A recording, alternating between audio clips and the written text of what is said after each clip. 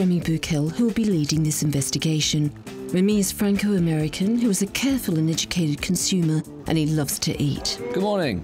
I'll have a Paris Brest, please. To eat straight away. That looks good. We will be travelling with Rémy through Europe and the United States to try to get a clear understanding of how these industrial food giants have conquered our senses with their disgustingly good grub. Do you mind if we film when we're in the taxi?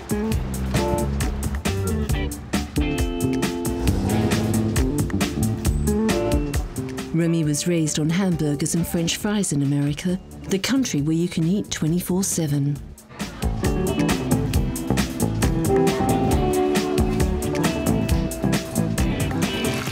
When he arrived in France, he fell in love with good food, local markets and home-cooked meals.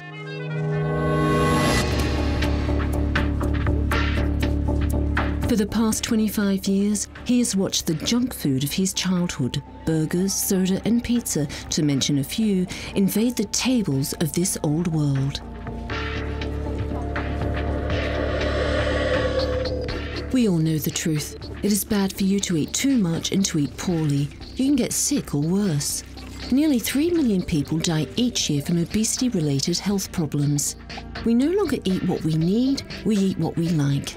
We stuff ourselves with bad food and go back for more. Why do we like it so much?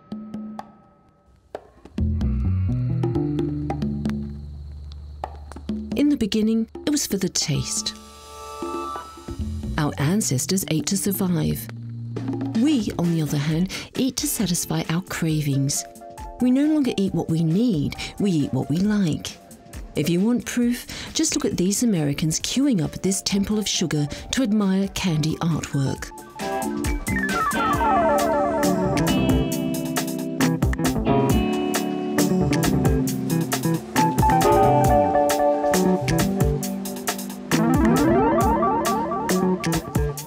Just like them, Rémy loves sweets, ice cream and cookies. How did he fall into the cookie jar?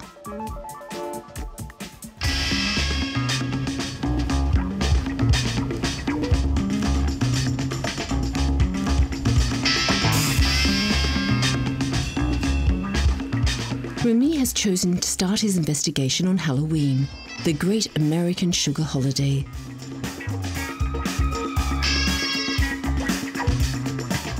For the occasion, he has gone to see the person who helped educate his palate. So this is my mother.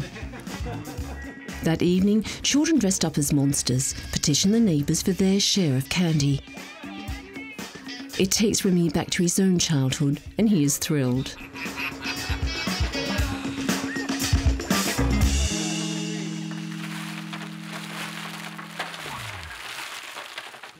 You had an issue about us eating too much sugar. My job was to keep my children from being damaged by it, and that this was serious stuff, so I tried my best. Some children grow up and believe the same thing and others don't. What can I say? No, we're all sugar addicts now. I probably would have been sugar addicts anyway.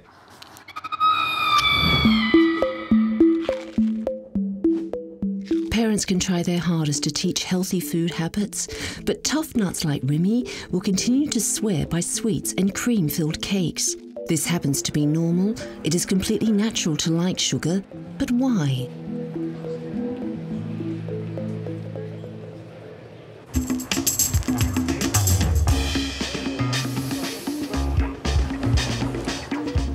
After Washington and its tidal wave of candy, Rémy returns to France. He travels to Dijon, to the INRA, or the French National Institute of Agricultural Research.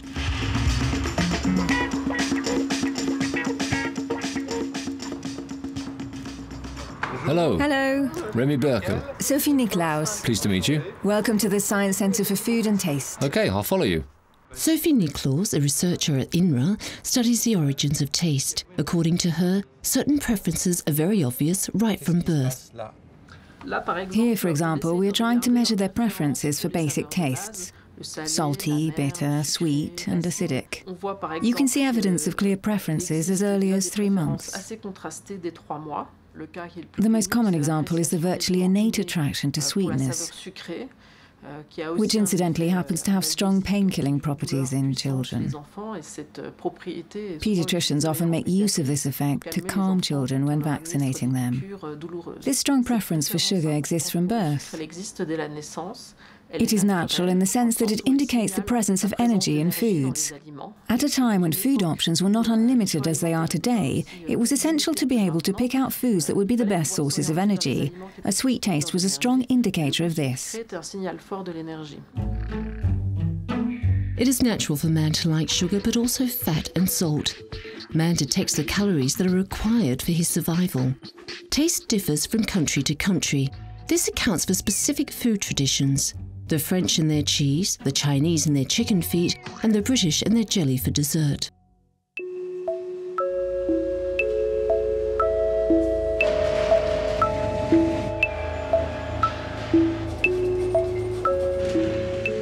What we like to eat is no longer slowly simmered on the stove by our grandmothers, but by the food industry who manufactures and transforms 80% of what we ingest.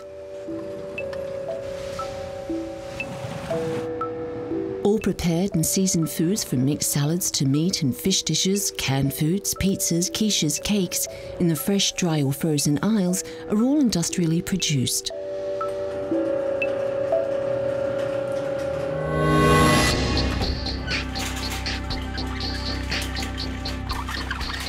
In the past 10 years, the number of industrially produced products has exploded.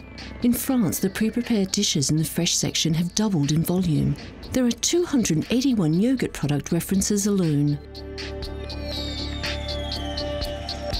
With temptation in front of us 24/7, we eat more than we used to.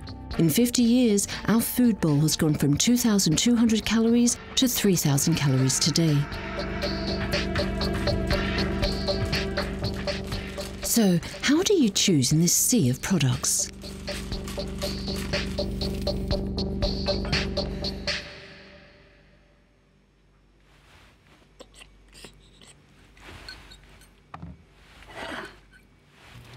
Taste alone does not fill our shopping carts.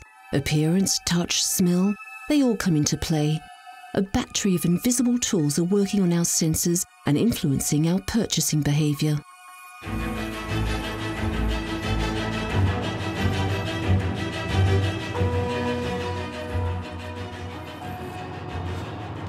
When we shop, our choices aren't dictated by taste only.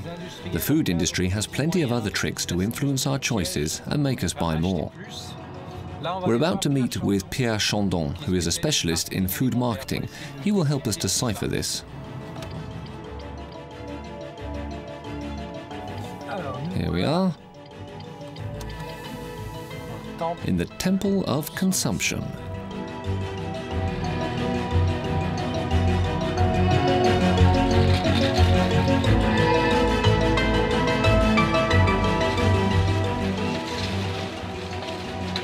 Hello.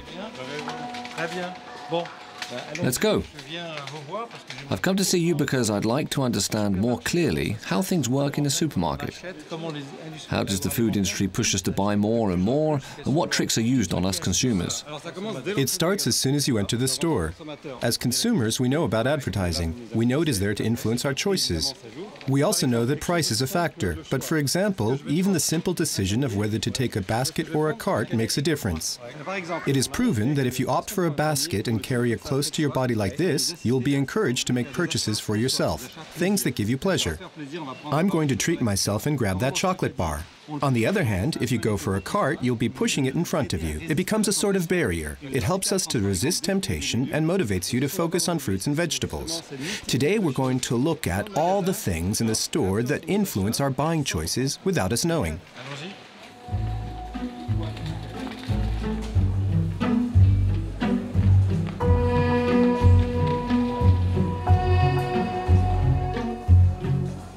When I get to the refrigerated section and look at the yogurts, the desserts and all, the selection is huge. There's too much choice. I panic. It's just too much.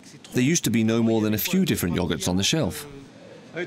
Yes, absolutely. The explanation is simple. If you constantly eat plain yogurt, you will tire of it more quickly and therefore consume less.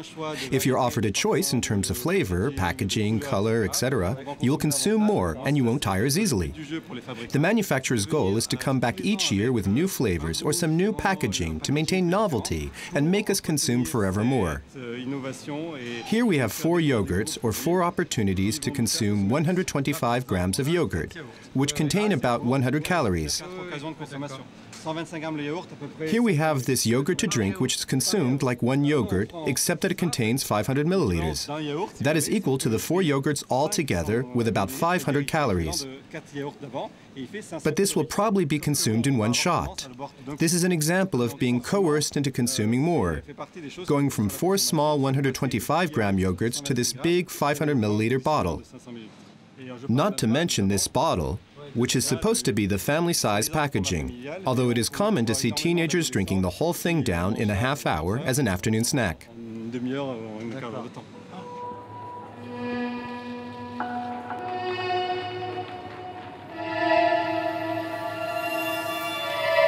These are pre-prepared dishes? Here we have ready-made dishes right across from the fresh fruits and vegetables. It is intended to remind you that although you could peel and cook your own vegetables, you can also just reach out, grab a pre-prepared product, and have the same meal right away at home. Right, ready to cook. All you do is pop it in the oven or microwave, it's done. The contrast with the fresh fruit and vegetables that need to be prepared. No one even knows how to cook these things anymore. The ready-made product is so much more practical, and this is the best place in the store to emphasize this, right here near the fresh food.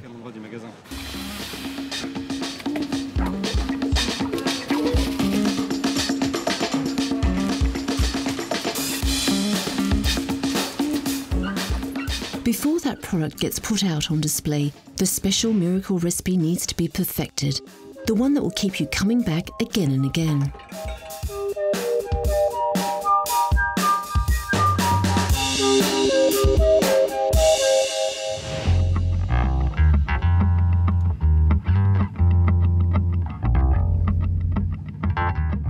Back in the United States, Gail Vance Seville, the director of Sensory Spectrum, invites Rémy into her laboratory of sensory analysis. Bonjour. This is where the fate of our food is decided. Before a product hits the market, everything is tested: texture, acidity, flavor. Today, a strawberry yogurt is being put to the test of the lab technicians' palates. Okay, sweet.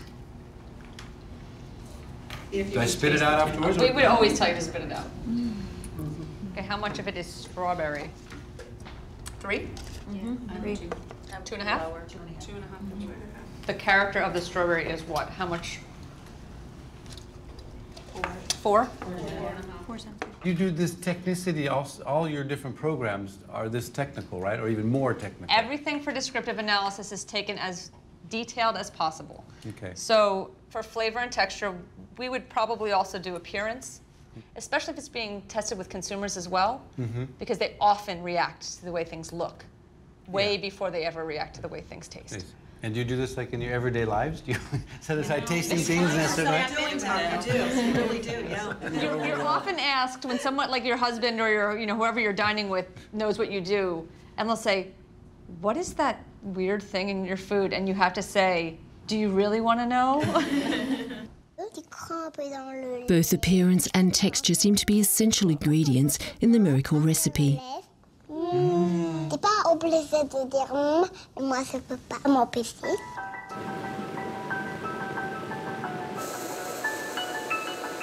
Let's take the best-selling cookie, Oreo, which is a sandwich cookie filled with cream.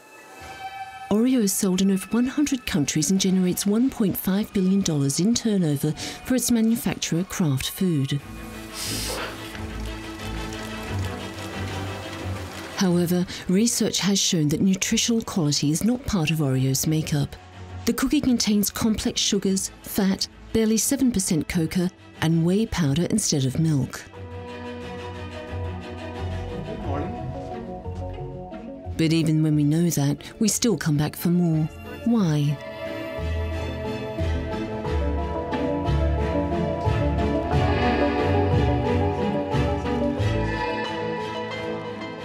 funny to me is Oreo cookies, which are one of my favorites. What makes me want to eat those things? What elements do you think that make us really want to come back to a food? Why is this so great? Yeah, why is it so great? Why is an Oreo cookie? Have an Oreo cookie. But what makes this an interesting product is, going back to the texture experience, it's got interesting flavor combinations, but it has the contrast between the creamy center and then the crispy, crunchy outside. And so you're biting into the cookie, and unlike just having a plain sugar cookie where you have to do all the work to make it wet it down, the fat is there to help you wet it down. And then you're getting the vanilla sort of from the center and the chocolate from the outside coming together in the flavor. And so it's a very nice combination of factors. So the art of this is to develop flavor combinations and texture combinations that work together so that you're not left with this aftertaste or afterfeel or residue of stuff in your mouth. So you have to have something that is palatable. So between explain the word palatable, just before palatable meaning that people will consume it and that it's actually edible and well liked by people so that they're craving it or really like looking for it. So let me take this back. These are my cookies. You don't keep my cookies. No one is able to resist the products tested by this taste guru who leaves nothing up to chance. Even Rémy fell into the trap. Every year, the food industry spends $3.5 billion on research carried out by labs like Sensory Spectrum. That would buy a whole lot of tap dancing lessons. Oh, it's my pleasure. Okay. Ciao. Have a very, very nice trip.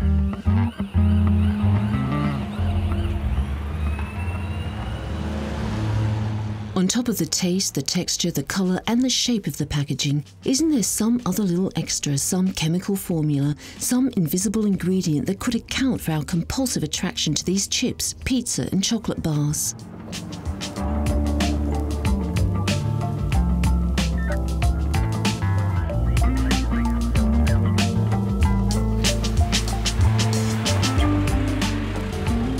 Rémy sets off for Yale University, where Kelly Brownell studies the impact of poor eating on our organism.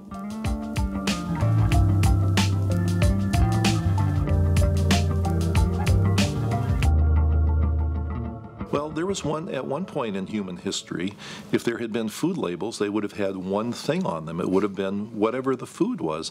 And now there are 50 different chemicals, lots of different sugars, colorings, flavorings, preservatives, and these things fool the brain. The human brain was never designed to handle this chemical onslaught. And so the foods have been stripped of things like fiber that might have given you some sense of how much you've had and make you feel full. And a lot of things have been added to them that maximize their sensory properties.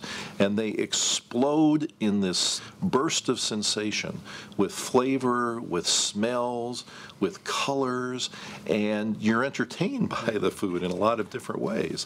And that maximizes the sales of the company, but it also seems to maximize disease in many cases. Amongst these 50 different substances, there is one that stands out above all others: sugar. We have already seen that the consumer is naturally attracted to sugar. Therefore, industrials gladly add it to everything in its many forms. In the last 50 years, sugar has become the star of the kitchen. In the past 30 years, its worldwide consumption has tripled.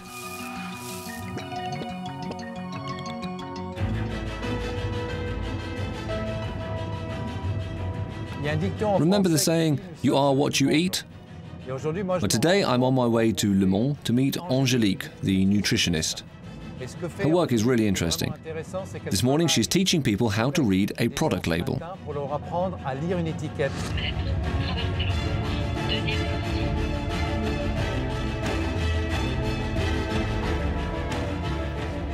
Angélique Aubert, nutritionist in Le Mans, helps people understand and master the contents of their shopping carts. She even gives classes in label reading for those who are really lost. Ça, par exemple, galette de Take this savoury buckwheat crepe, for example. The label says the crepe contains water, buckwheat flour and salt. So far, so good. Then there is the bechamel sauce. That's where it starts to get complicated. Then wheat flour, vegetable fat in the form of coconut oil, which is a saturated fat. Then there's the wheat starch, modified potato starch, which is far from natural and is metabolized by the body, just like sugar. Then we have powdered milk, dehydrated butter powder, and glucose syrup. What is glucose? Sugar? Sugar! That's not good, is it? I've skipped the milk proteins, the spices, and all the rest. Since we met, I've stopped eating sugar. That's very good. Is this something you eat? Let's look at the ingredients. That's what we're here for, right? Sugar. Do you put sugar in your vinaigrette? After the practice comes the theory. Let's summarize. Take a list of ingredients. The shorter it is, the better. Look for the presence of sugar in all of its forms, okay? Definitely eat less fat, less sugar, less salt. Please avoid sugar, and it's everywhere, in everything. Fat was singled out because it was thought that fat made people gain weight. It's not the only factor. You really must watch out for the sugar contained. I was just telling Rémy that in 1830 we had 5 kilos of sugar per person per year. 5 is not that much. And how much do we eat today? 18? 20? 50? 50. That is an average. In 2010, we consumed 50 kilos of sugar per person. This is why you must keep a watch out for sugar. Easier said than done. The food industry has taught us to like sugar from day one.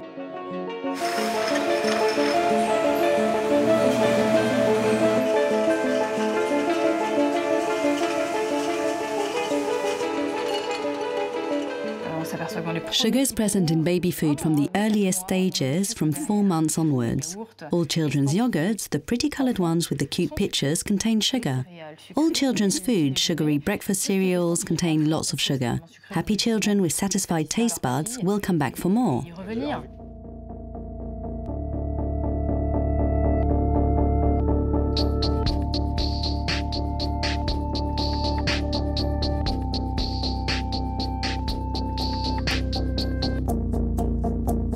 When you overload on sugar from an early age, what are the consequences later on in life?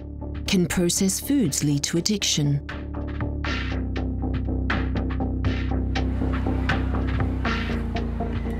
These sorts of questions are beginning to interest researchers around the world.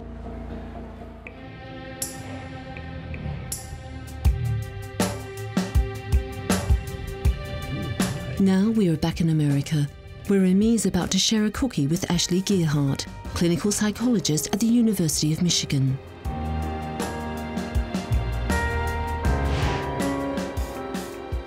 Ashley, I thought since we were talking about addictions and chocolate and sugar and fat, I thought we'd have a little bit of these. Perfect examples right there.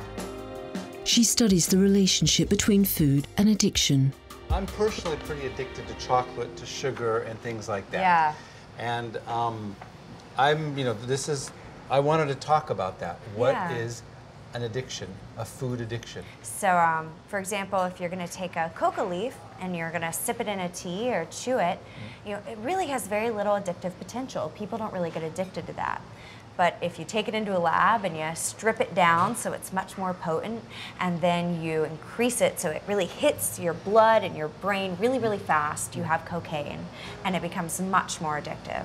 So if you think of what we've done with our food in the last couple of decades, we've taken things like sugar and fat and salt that are already really rewarding, and we've stripped them from their natural containers, and we've increased the amounts that are in foods like this.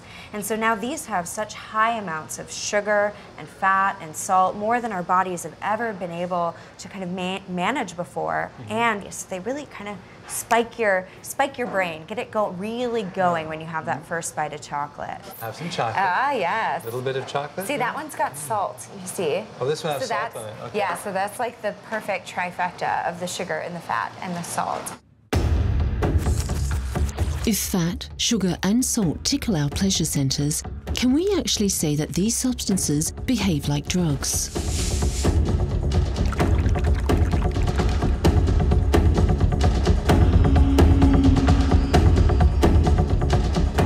In 2008, during the course of an experiment, a research team based in Bordeaux accidentally stumbled upon something unexpected.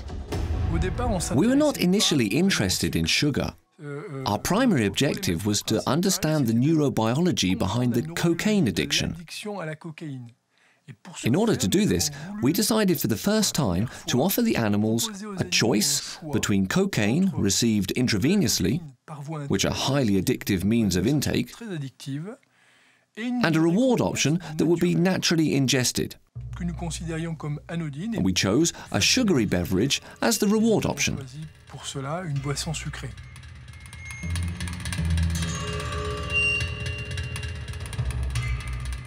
To our surprise, practically all the animals shied away from the cocaine in order to drink more and more sugar.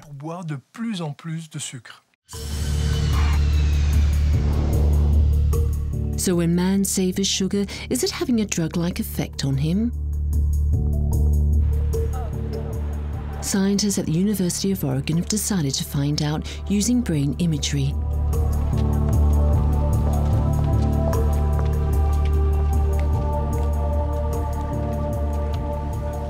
Hi, Rémy. How are you?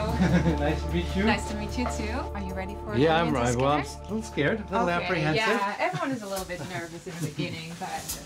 Rémy is about to undergo an MRI while drinking a chocolate milkshake. It makes you kind of anxious, nervous the first time. So I'm going to place the manifold right now in front of your mouth, and I would like you to open your mouth right now. How is that for you? Yeah, you can embrace it right now. Yeah, fine. Okay. Positioning test here. Oh my God. Sonia Yoakum, MRI specialist, will be today's waitress. All right. Are you ready? Just do your best. Okay, I'll do my best. All right, here we go.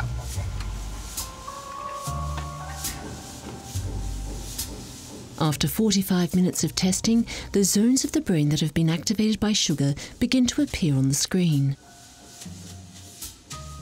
Okay, well, let's move on. Let's see what happens. I want to see if I'm a real addict here. So let's show the images where you actually received the milkshake. Am I lighting up? Yes, you definitely light up. There are some areas that we know that light up during when you receive very palatable food, very like tasty food. So here we definitely see caudate activation, big reward area. Means I was excited about it. I enjoyed that. I liked it a lot. It's rewarding. Yeah. So basically you're saying I'm an addict, right? No, not at all. No, I mean, I can compare your brain image with someone that is a real food addict. And so there's a big difference. Okay. This is you. Uh-huh. And this is... It's like an explosion of... Yeah. So it's all over. So it's a big difference. Like you, she also shows reward activation, but it's much bigger. There's a lot more activation. That's impressive. But you, when you say food addiction, you say to you that exists. It definitely exists, yeah. With brain imaging, you can't really hide it. I mean, if someone gets a chocolate milkshake, your brain just lights up. So it's a lot more objective compared to a questionnaire, for example. If sugar activates the brain's reward zones just like a drug, then it stands to reason that one could develop an addiction to sugar.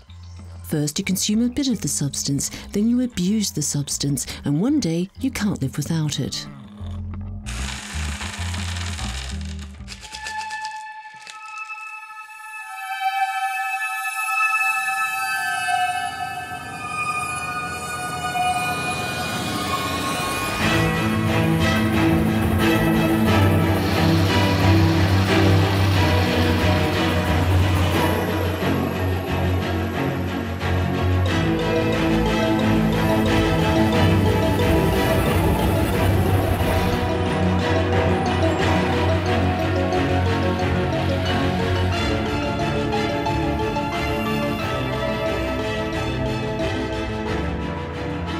In Paris, food addicts get together in support groups. This eating disorder group is called Overeaters Anonymous.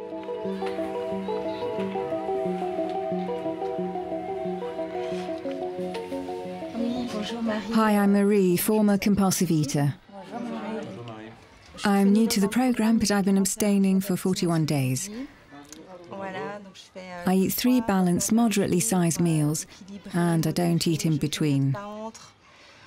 It isn't always easy, but it is a new life for me. Lots of emotions rise to the surface, a lot of sadness, because I think that food calmed me down quite a bit. The snacking calmed me down. Today I've eliminated all that, and I have had to accept to go through some tough times. Sometimes I miss food, certain foods, and I obsess about sweets. What I wanted to say is that I can't stay clean. I eat even if I'm not hungry, just because it's in front of me, because I can, because someone in a shop offers me a taste. And I get such pleasure out of it. This may sound incredible, but I prefer eating to sex. People say to me, "Eat an apple." I'm sorry, but I have absolutely no desire to eat an apple. I want a sugar high.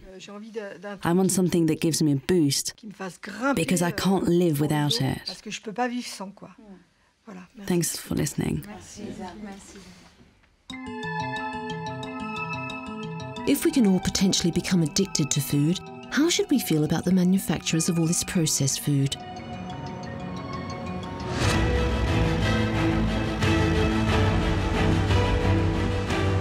It's time for an appointment with the French addiction specialist, Dr. William Lowenstein.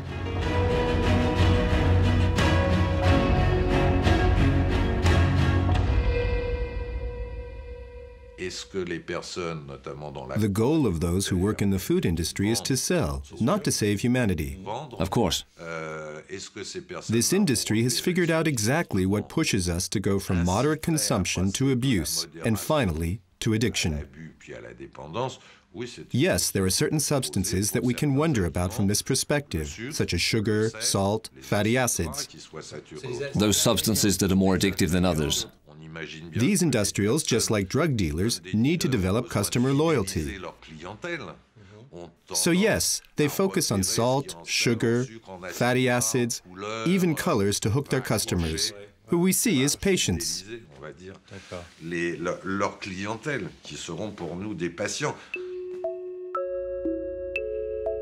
Do food manufacturers know that sugar is addictive? Are they junk food dealers? Do they scheme to push us to buy more and more of their products? Rémy would have liked to have asked them directly, but none of them accepted his request for a meeting. However, due to alternative communications priorities, unfortunately, we will not be able to grant your request for a filmed interview. Nestlé, but also Kraft, Unilever and Danone, each group would rather refrain from commenting. What the hell are they hiding? This silence is not only appalling, more importantly, it is harmful to us. Because this is a public health issue we're talking about.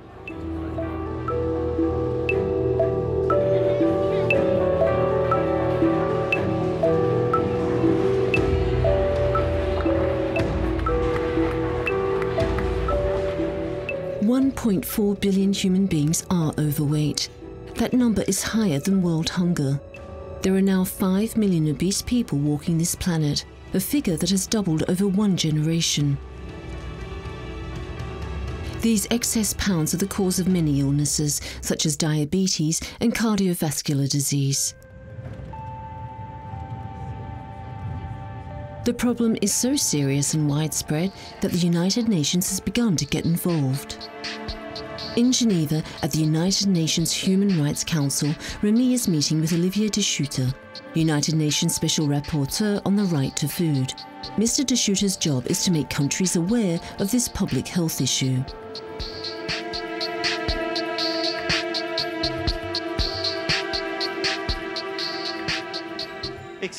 Your Excellency, today I'm calling upon each nation's sense of responsibility. We can no longer allow ourselves to be satisfied by the food industry's empty declarations. A systemic problem requires systemic solutions. But the solutions are slow in coming. Our goal is to mobilize governments on this issue.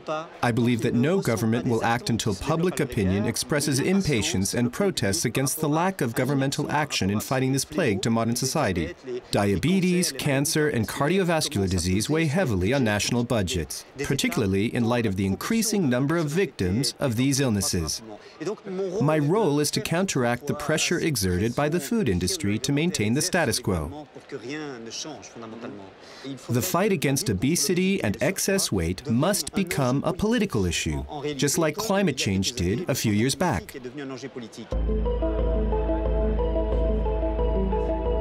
What policies should be implemented to fight against obesity?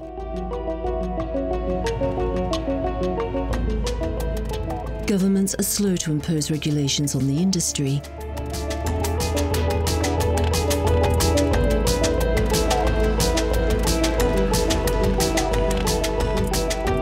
Yet, simple and efficient systems to inform consumers do in fact exist, but the food industry refuses to set them up. Hi, Rémy Burkel. Monique Goyen, nice to meet you. Welcome to the book. Monique Goyen, Director General of the European Consumers Union, has been fighting to get Brussels to require traffic light symbols on all food packaging. Monique, can you explain the traffic light idea to us, please? It works like traffic lights in the street. A red light means stop. This contains lots of sugar. The green light means this is okay to eat. And the orange light indicates that the product has a high fat content. Unfortunately, the system applied by the European legislator is not this one. He implemented a much more complicated one that is difficult to understand for the consumer and not very visible on the packaging. But why did the Eurodeputants vote against your proposed system? They were under an enormous amount of pressure from the food industry. An armada of consultants invaded the European Parliament. The issue was over-lobbied. Certain Eurodeputants even complained. There was huge pressure and threats of job cuts and delocalization were used as leverage. Some say that €1 billion was spent on counter-research to block the adoption of a traffic light warning system, whereas this is the one that would orient the consumer towards healthier food options. I thought this system was in use elsewhere. Yes, it is used voluntarily in Germany, and it exists in Spain and Portugal. So all in all, certain supermarkets that value their customers consider this warning system useful and have decided to adopt it on their own. So why isn't it applied throughout Europe? Yes, why is that? Do you have the answer? I think that the food industry is afraid of change. It is scared that a system will be forced upon it and that the consumer will begin to understand what he is eating. Votre corps est une planète, fragile. Son équilibre peut être menacé. Il faut le protéger. It's not so easy to properly inform the consumer. Manufacturers prefer to emphasize aspects of their products that are beneficial to our health. Bio de Danone. Des études ont montré que bio aide à réguler le système digestif. Les nouveaux BN sont aux céréales complètes, donc ça donne de l'énergie. Le geste qui aide votre corps à être plus fort. But apparently many of these advertising slogans are just for show. The food industry spends a lot of money on advertising that claims their products are good for your health. Are these claims true? Some are, some are not. What is sure is that there are way too many that are not founded. But the products are still on the market. The consumer is therefore misled into believing certain things about a product's features. In fact, the European Commission has started to clean up these product claims. Out of 2,000 requests for health-related product claims, 80% were rejected. Those manufacturers will have to remove all the packaging and advertising featuring these claims. Let me give you some examples of claims deemed unfounded. As of December, taurine can no longer be featured as an ingredient that improves your physical and mental ability. Green tea will no longer claim to reduce blood pressure, and royal jelly will not pretend to reinforce the immune system. Avec Nutella, ils vont refaire le monde. Et pour refaire le monde, il leur faut un petit déjeuner idéal. 2 tartines de Nutella, c'est le bienfait des noisettes. Et avec un bol de lait et un jus d'orange, c'est tout à fait équilibré pour un petit déjeuner idéal. Nutella. Chaque jour. In the United States, where the food industry lies, it finds itself in a court of law. I thought it was at least as nutritious as peanut butter, maybe a little bit more, and that was just the impression I got from the commercial. I thought it had some health benefits. It clearly doesn't. In 2012, Ferrero was found guilty of false advertising and had to pay $3 million in damages to Nutella consumers. In France, we're not accustomed to these kinds of lawsuits. Rémy is going to interview William Borden, a corporate lawyer.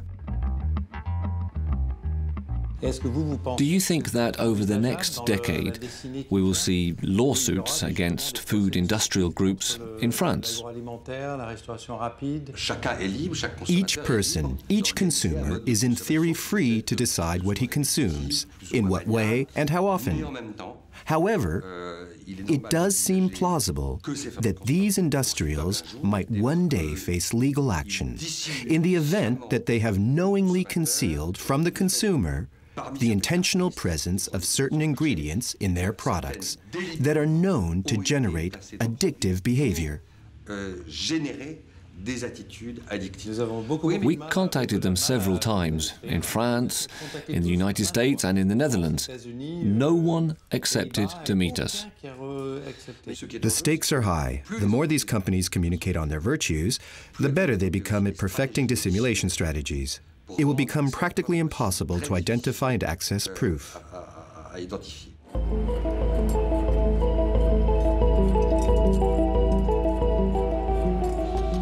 No lawsuits have yet been filed, and the problem of obesity continues to progress. The cost to society is increasing.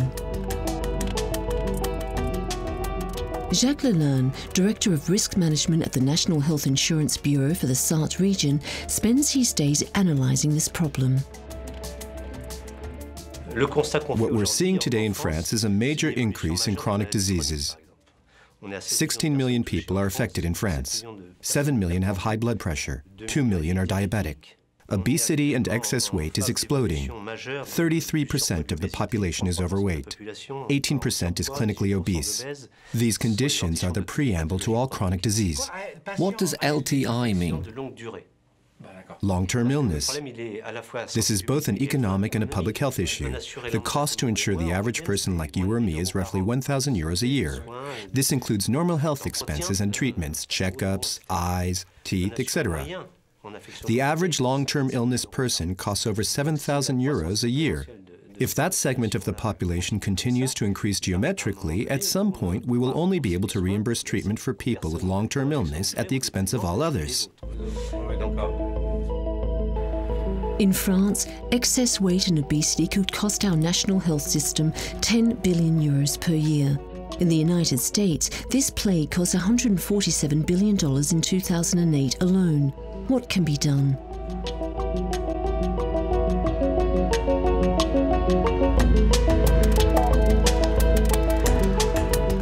This issue must take on a political nature. That is what is happening right now in America. In fact, the First Lady herself has taken on the task. Her Let's Move program is disturbingly obvious. Reintroduce gym class in schools and vegetables in the cafeteria menus. Michelle Obama's goal is to eradicate this problem within one generation, in a country where 1 out of 3 adults is obese.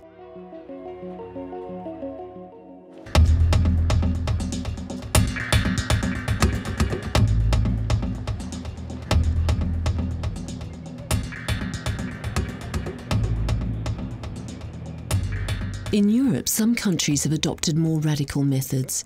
Rémy is meeting with Christel Schaldemose, a Eurodeputee from Denmark. For the past 2 years, her country has been taxing everything that contains too much sugar or fat. Do you think the tax is efficient to actually tackle the problems of obesity and bad eating habits? I believe in using economic tools to change behavior, but maybe we could do it in another way than we did it in Denmark. But I believe that unhealthy products should be more expensive and healthy products should be less expensive. I believe in using these kind of tools, but it must never ever stand alone. We need to use other tools as well in order to help the citizens to become more healthy. How did the big agro companies respond to this tax? Did they like it, not like it, and what did they do? They hated it, definitely. They were not happy at all. Of course, they were against. Why didn't the agro companies like this tax?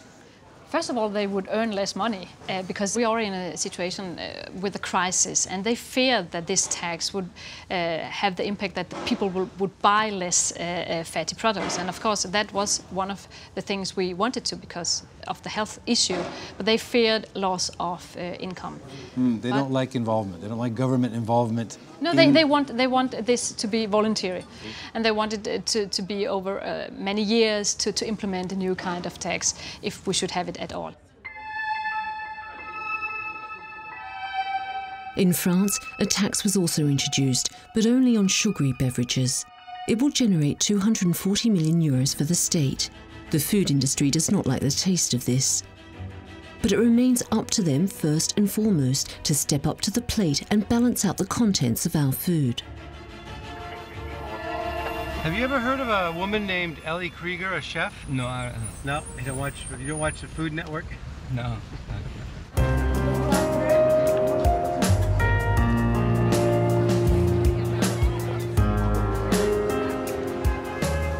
Here in this outdoor market in New York on a lovely autumn day, Rémy is meeting with Ellie Krieger, who hosts a program on the Food Network.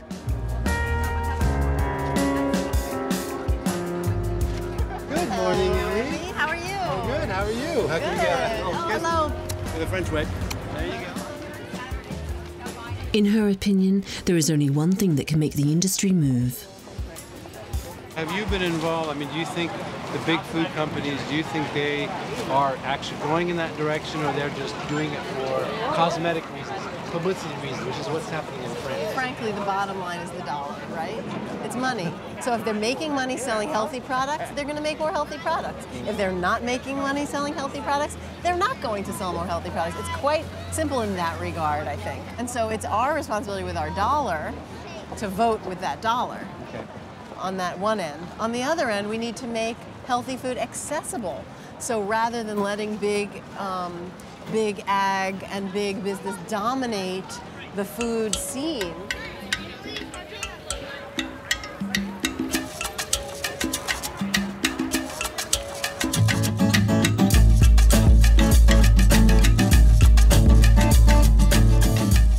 To round up this investigative report, Rémy wants to interview Joan Gusseau, one of the first nutritionists to have sounded the alarm over 40 years ago.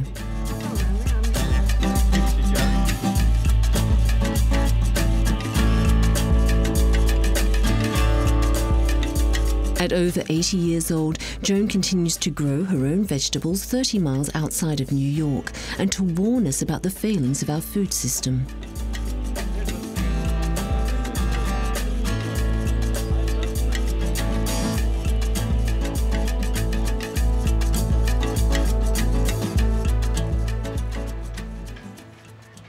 You know, there were 800 items in the supermarket when I was born. I mean, there wasn't this. It all came after World War II.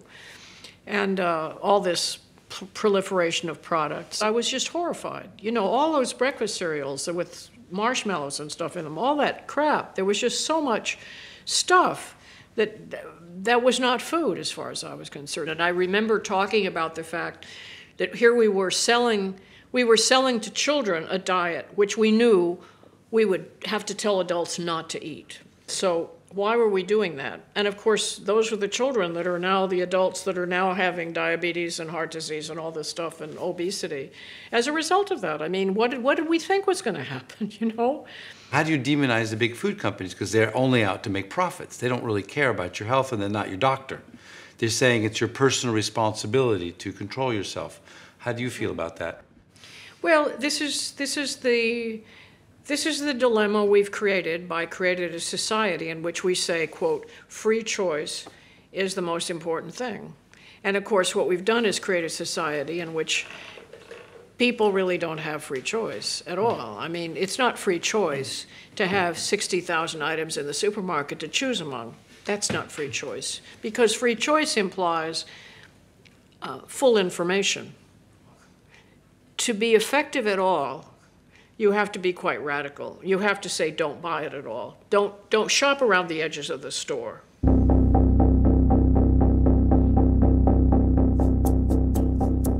That is quite radical, considering it is hard to fill your refrigerator without going to a supermarket. But faced with these multiplying health problems, we can regain control over what is in our plates.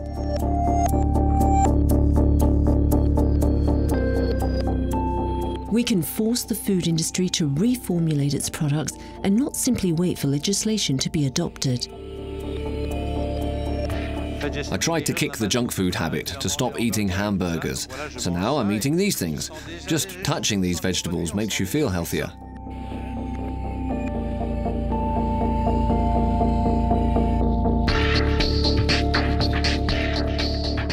You can also do it because it tastes good. It's that simple.